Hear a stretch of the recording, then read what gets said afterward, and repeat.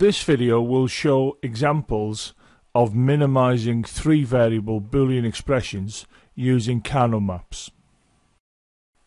If we look at this minterm, we can see it's not A, not B, not C. That corresponds to this area. If we look at this minterm, we can see that is not A, not B, C, which corresponds to this area.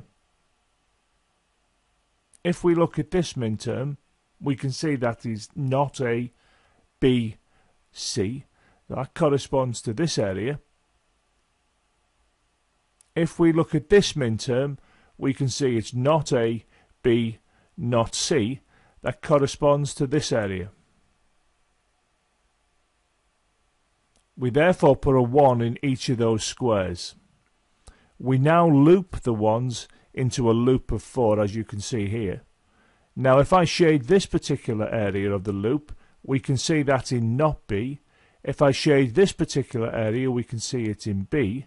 Now that is an overlap across those two variables, so we discount those. If I look at that area and that, we can see that they are both in the not C area. If I shade this in, we can see it's in the C area. This is another overlap, so we discount those variables. If I look at the area of A, we can see that no part of the loop is actually in A, so we discount that variable. Now I'll just shade this in so we can see the entire loop, and we can see it is all in not A. Now because it is all in not A, it means that this minimizes to not A. Let's have a look at this example, and we'll start with this minterm. That's not A, not B, C. So that corresponds to this area. The next minterm is this one here, and that is A, not B, C, which is this area. The next minterm is this one here, and that corresponds to not A, B, not C, which is this area.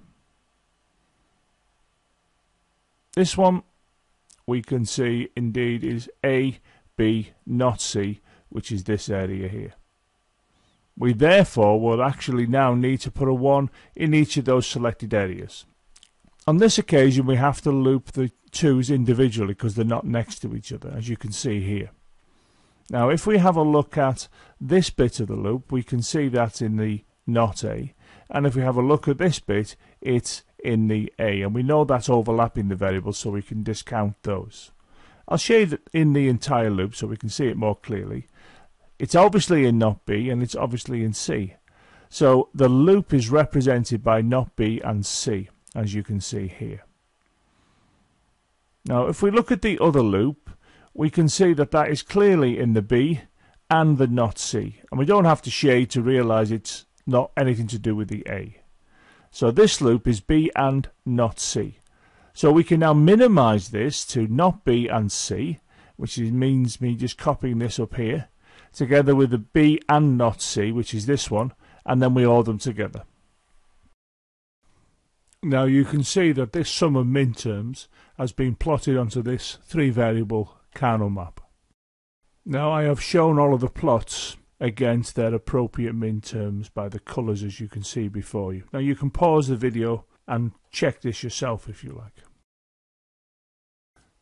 Now loop as many 1's as possible with as few loops as possible. The loops can be loops of 2 1's or 4 1's. Well, I can see 4 I can loop here.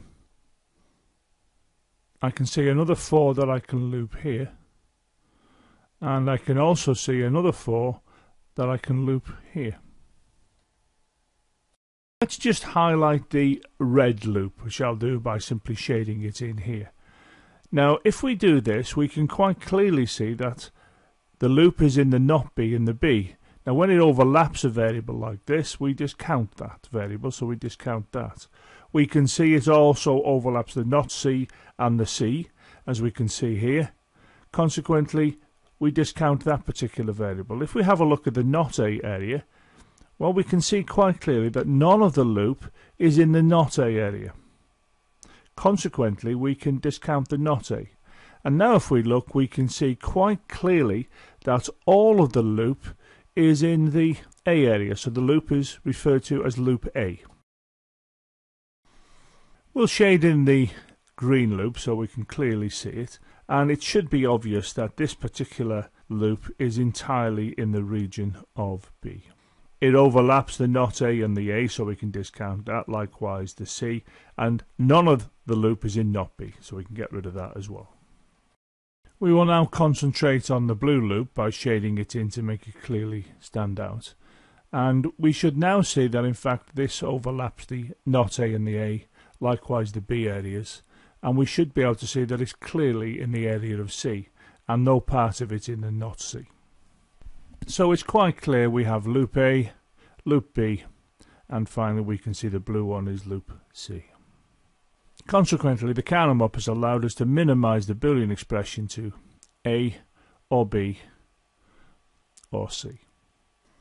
Here we can see a sum of minterms and its plot on a 3-variable Karnaugh map, and these colours allow you to see how I've actually done the plot. So pause the video there if you wish to check on these workings.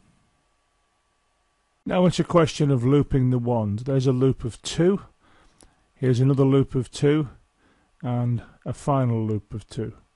Now this is not the most efficient way of doing it. It can be done with fewer loops.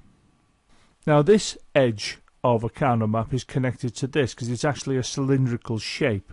Now with that knowledge, it's obvious that this particular loop can be made because they are actually next to each other, so that's a loop of 4.